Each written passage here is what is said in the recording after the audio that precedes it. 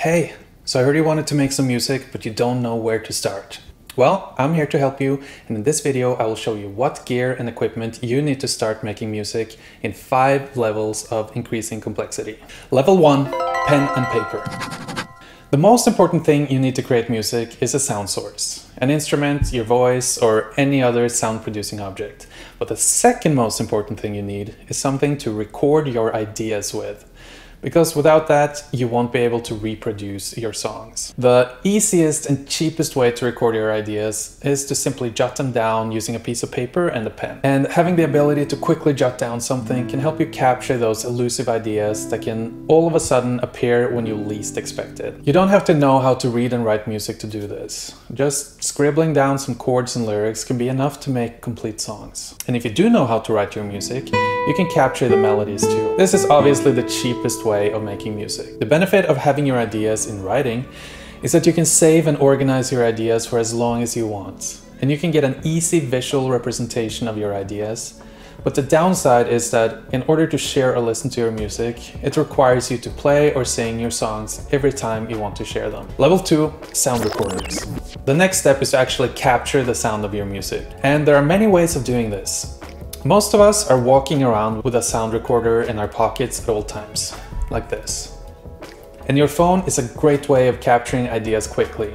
By using voice memos, you can easily hum, play, or sing your ideas into your phone, tablet, or computer. But even though the microphones of these devices have gotten way better than they were in the past, you will still experience a fairly low audio quality. If you want to record a demo, samples, or a jam session with friends, you can use a recorder like this. These recorders can record stereo sound in excellent quality with their built-in microphones. Or you can connect external microphones or instruments and record several channels at the same time. They also let you monitor your sound in real time through headphones, so you know exactly what the input sounds like. And an added benefit is that they can be used as audio interfaces, which we'll cover later in the video, so you can record directly into your computer or even your phone or tablet in high quality. Level 3, apps. So far we looked at simple ways to capture and record ideas in single takes. But if you want to process your sounds, layer your recordings and add effects and virtual instruments, you need some sort of digital audio workspace or DAW. In the recent years, a ton of different phone apps have emerged where you can make and produce full songs. Although they can't fully replace a computer and a professional DAW, you can come a long way using these apps, and it's a great introduction to how music software works. Some great and reasonably priced apps are GarageBand for Apple, the free app BandLab, which also has a cloud-based library so you can export stems and MIDI files across devices and software, FL Studio Mobile, and sample-based apps like Flip Sampler and iMPC. These apps can be used without an audio interface, but if you want an audio input other than the built-in microphone, you may want to use an audio interface.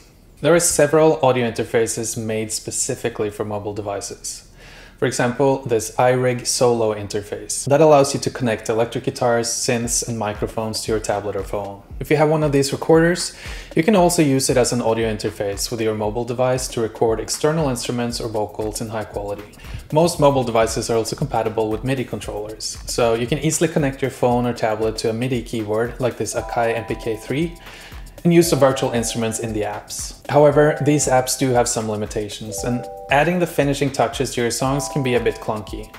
But they can take you a long way and be a great introduction to the basic functions of music software. Level 4, computer and DAW. The ultimate tool and the brain behind any modern music studio is your computer and your DAW. There are a few different DAWs available. The most common ones are Ableton Live, Pro Tools, Logic Pro, which is only for Mac, and FL Studio. You also have some free DAWs, and Cakewalk is one example. And for those who like to customize their software to fit their own needs, the open source DAW Reaper is a great option. Personally, I use Ableton Live as I find the workflow to be really fast and intuitive, and the stock plugins are great and easy to use. You can also find free or cheap trial versions of most of these DAWs, so you can try out the basic functions before you commit. In addition, you will need an audio interface so you can have instrument and microphone inputs and record your sound. and a headset so you can hear your sound clearly and in detail. The handheld recorders and the mobile device audio interfaces mentioned earlier also work great with your computer. But if you want a more permanent setup, an audio interface like this Focusrite 2i2 or Claret Plus can cover most of your needs. And with the added benefit of letting you easily connect more outputs and inputs. Level 5. Home Studio. If you made it this far, you're probably ready to commit to a full home studio.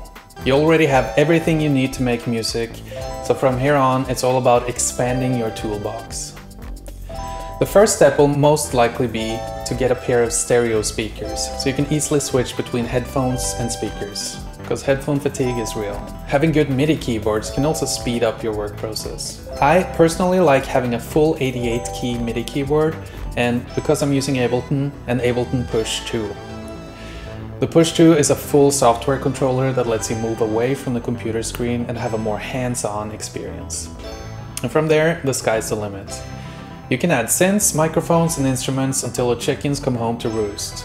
Only your needs and maybe your budget is the limit. So by now, you should be ready to crank out some good tunes. But remember that whatever equipment you have, your ideas are what matter. Most of us start out small with maybe a guitar and a piece of paper, and as our needs and enjoyment increases, we gradually upgrade our equipment. Just have fun with it and see how far your equipment gets you. I put some affiliate links in the description if you want to check out some of the equipment in this video. A small percentage goes to me if you want to support the channel, and if not, I have included the name of the devices so you can look them up by yourself. As always, I would love if you left a like. Tell me in the comment section if you think I missed something, and if you're curious about the different kinds of MIDI controllers, you can check out this video right here, where I compare different MIDI devices and how they work.